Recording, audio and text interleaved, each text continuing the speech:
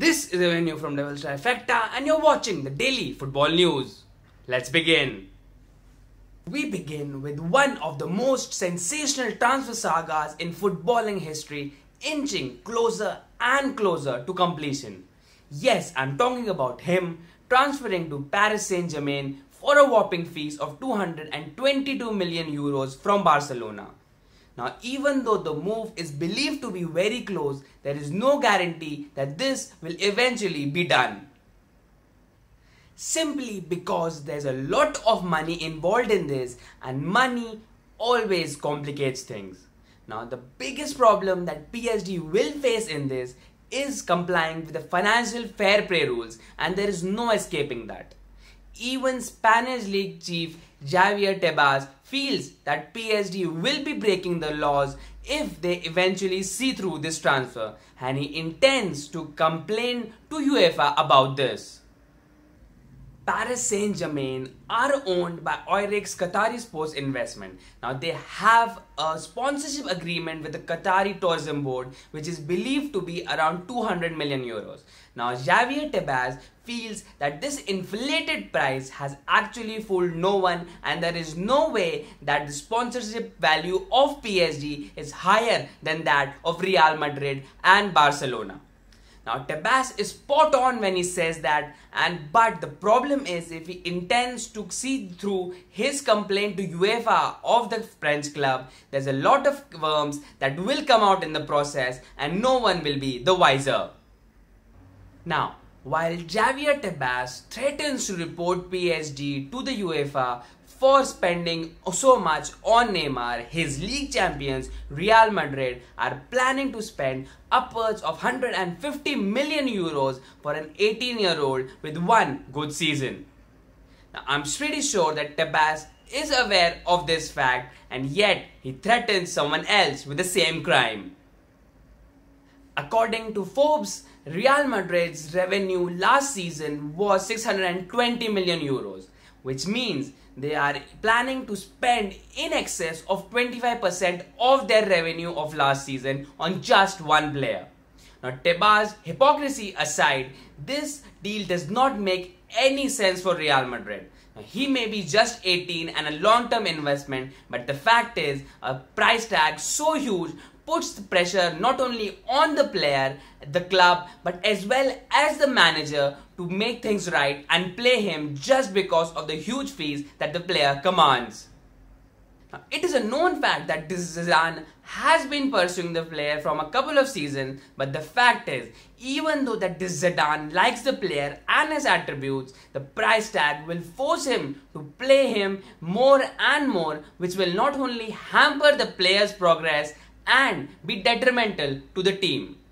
Now, it is a World Cup year and Kylian Mbappe should stay at Monaco to pursue his future and his dreams and the potential he has seen last season.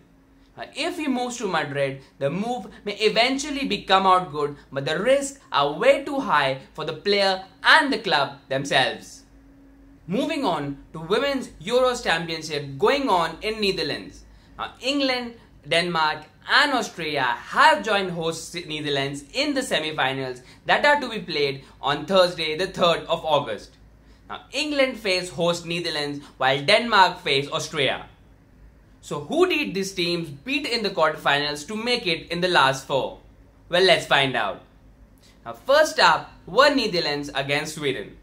The host ran out comfortable 2-0 winners against the Sweden side.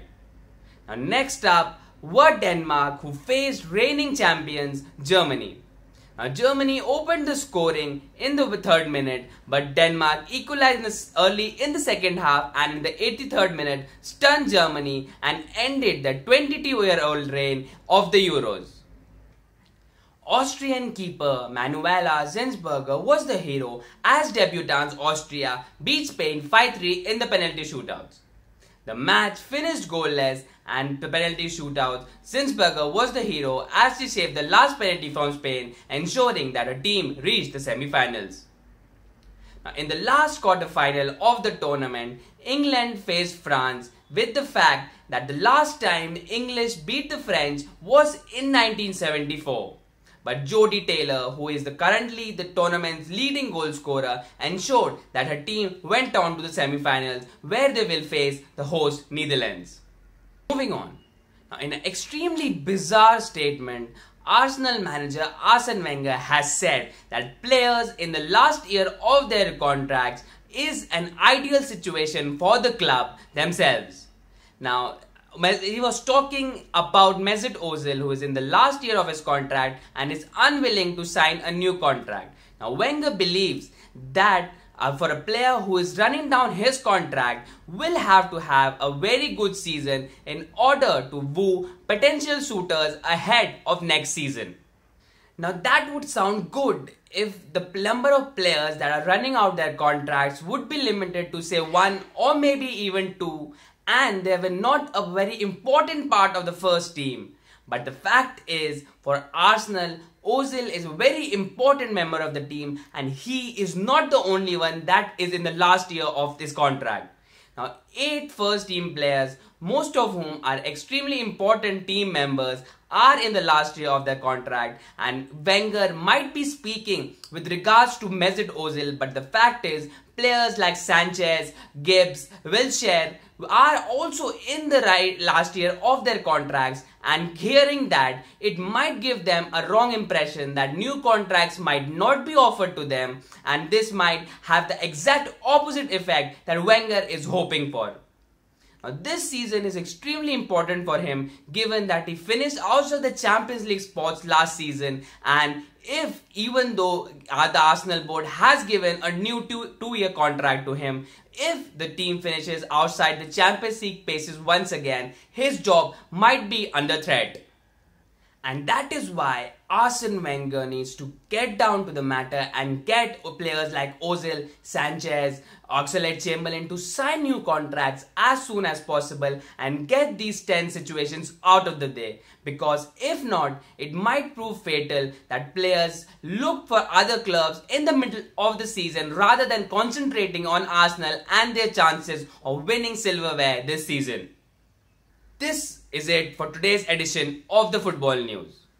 Now, if you like the video, press the button on the left, and if you are new to the channel, press the red button on the right to get regular updates from my channel. Until next time, this is Abhimanyu signing off.